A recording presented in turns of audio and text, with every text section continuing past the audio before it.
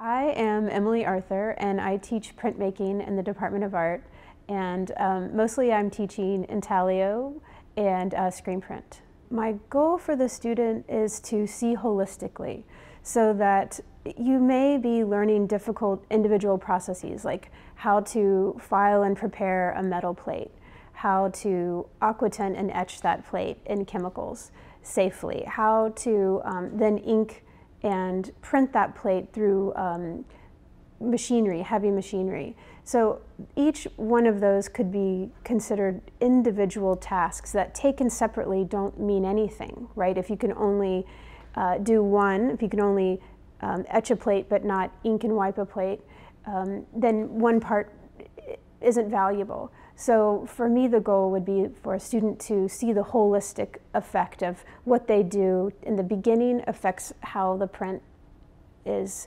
understood at the end. So it's not a sort of linear, chopped up, only one thing matters. It's a holistic of everything is in relationship and everything matters.